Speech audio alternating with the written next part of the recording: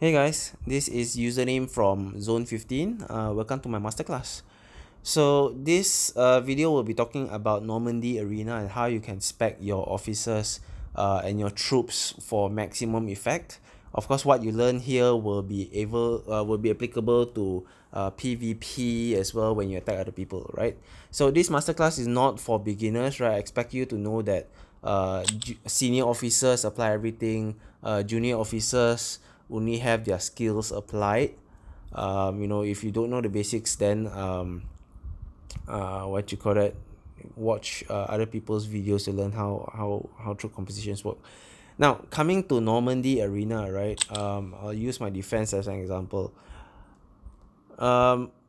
If you are new to proper troop compositions, right?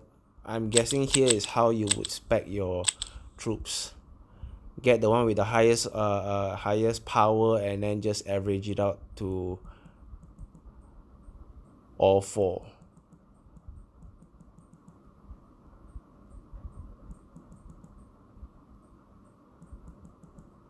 Right? And then you just confirm and repeat this 1, 2, 3, 4 and then hope that your power is higher than the others. Now if you do this, you only win against the weaker players, right? You'll definitely lose if you're fighting someone of equal strength or above. So don't do that. How you need to compose your troops are, you have to build one troop specific for one type of what is this? I don't know what you call this. One specific type of class, I guess, tanks or whatever it is. And the way you do that is by experimenting and seeing what gets you the best specs for these. Okay, so I'll build one. So you need to know which officer is spec for what.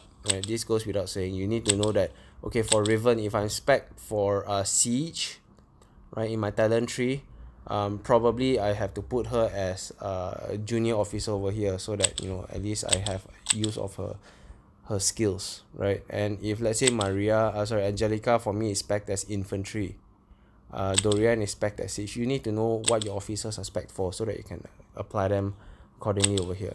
Okay, so let's start with Linda. Linda for me is spec as a tank. You can see over here, tank attack increase is 34%. Tank destroyer 21%, infantry attack 15%, artillery 16%. So it will only make sense for me to maximize tanks in this troop. And so what do I pair as the junior for this?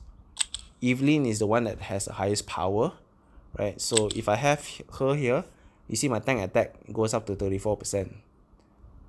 But is she the best? So you got to cycle through your officers and see which one gives you the best combination. Right, Dorian gives me 34%, so on and so forth. Cat gives me 44%. That's a massive jump, right? So, and Cat is also a tank type. You can see over here on your left, right? And she gives extra benefit for tanks. So Linda and Cat is a very good combination for tanks.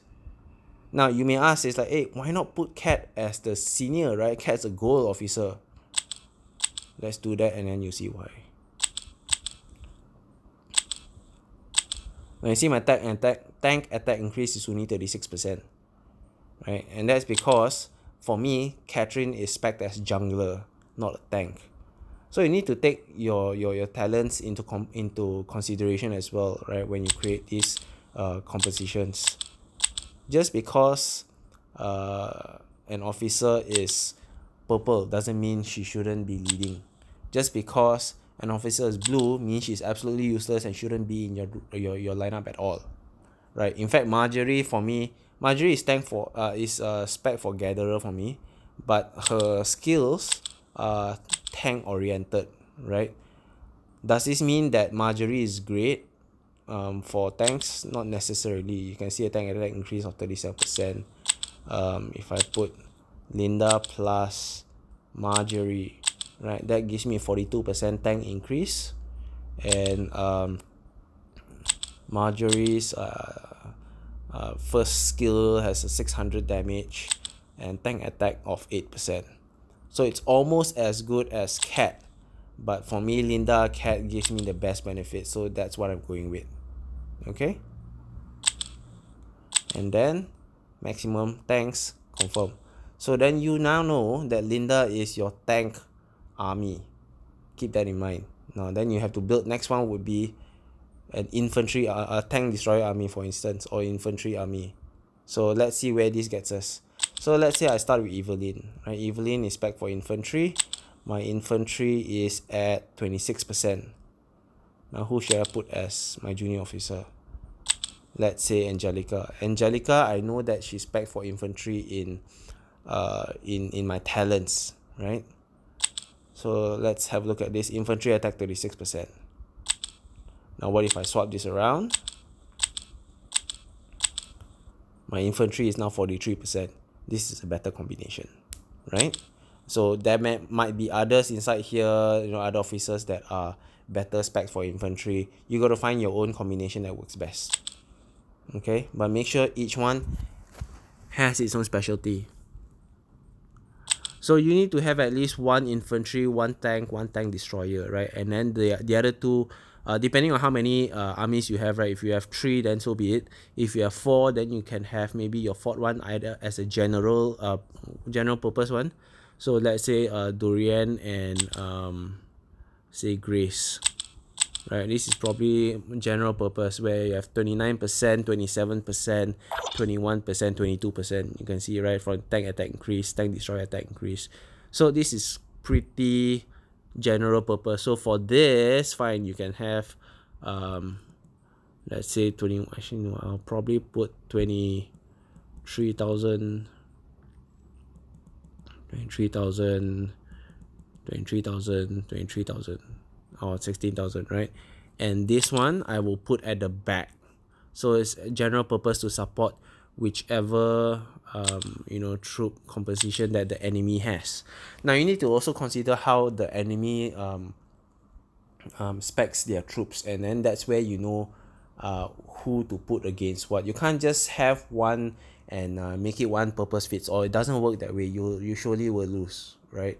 So for me, now that you know that Linda is tanks, right, and Angelica is infantry, Maria is tank destroyer, Marjorie is tanks, right? You can see from here, Maria, you can see from here or on your left, right, you can see that she is most likely going to be an anti-tank. Most likely, the enemy may not spec her in an anti-tank configuration, but chances are it's an anti-tank, right? So you need to remember who is spec for what. Dorian is general purpose. Marjorie is tanks, right? Grace is general purpose. Jessica is anti-tank, right? You can see from over here, Jessica is anti-tank. So on and so forth. So when you see the enemy's composition, okay, Linda's on the left, Marjorie's on the right, Kat's in the middle. So so let's imagine this is the enemy's composition. Let's say like that, okay? So so to counter, let's say Linda is spec for tanks. To counter Linda, you need to have your tank destroyer here over at the front, right? So that when they come together, your tank destroyer will destroy Linda's tanks. Now at the back, if the enemy has Angelica, right? Angelica is probably infantry, right? Infantry. So what's good against infantry? Tanks. So your back troop should be tanks, because remember your front troop was tank destroyers, right? Infantry is strong against tank destroyers. So here's the sequence of what's going to happen, right? When this battle starts, your tank destroyers will destroy Linda's tanks, and then your tank destroyers will move forward to attack Angelica's scout, but infantry, right? So infantry is strong against tanks. You should know this already, right? Infantry is strong against tanks. Tanks are strong. Infantry is strong against tank destroyers. Tank destroyers are strong against tanks, and tanks are strong against infantry. So if your front troop is a tank destroyer, they will destroy Linda, right? Tanks. But then Angelica's infantry will destroy your tank destroyers. So you need to, at the back over here, you need to have a tank troop to destroy Angelica's infantry. So that's how you move things around, right? Maria, let's say Maria's anti-tank. So over here you need to put infantry. Okay, Marjorie is tanks, so over here you need to put tank destroyers, right? And that's how you sort things around, so on and so forth. I expect you should also understand you know, how front attacks front attacks back, left attacks right, so on and so forth. And that's how you counter against the enemy. Okay, so this ends this ends the attack part. I'll cover one last thing. After you do every attack, you should check your history and you should check your specs to see how your troops perform and whether or not this is a good composition for you, right? So if you don't know how to read this, let me quickly cover. On your left is how many units are remaining after the attack. The center column is how if there are any heals involved, and of course on the right are the kills that each individual army has done, right? So in this scenario you can see that everyone pretty much did quite well, right? So my Angelica, top row, Angelica did the best with 93 kills. Fourth row, Linda, 81,000 kills, right? So on and so forth. So if let's say you are still testing your compositions, you don't know what's great yet. Let's say in this case, okay, let's take this as an example. So Linda killed 100,000 troops, great.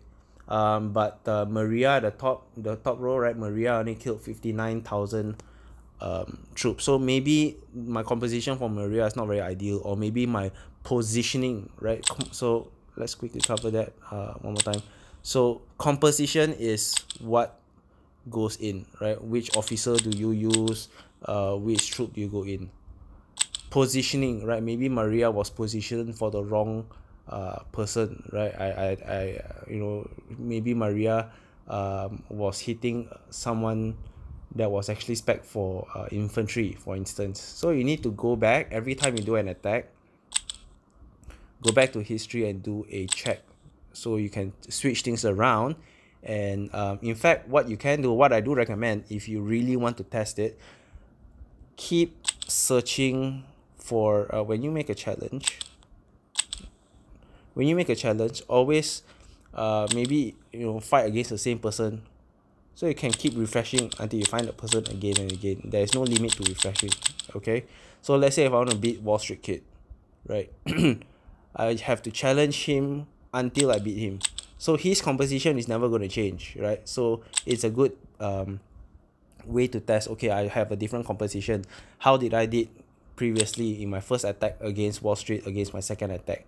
Change the positioning, maybe then the second attack compared to the third attack. So then you know which is the best combination for you, and that's how you perfect your line of defense and your line of attack. And hopefully this gets you higher up the rankings and of course better rewards. Okay, so this ends my masterclass. I hope you've learned something from this. If you are part of D4D family in Zone 15, if you have any questions about your very specific troop lineup, feel free to ask us in Discord, and we'll do our best to help you. Alright, have a great day. Bye.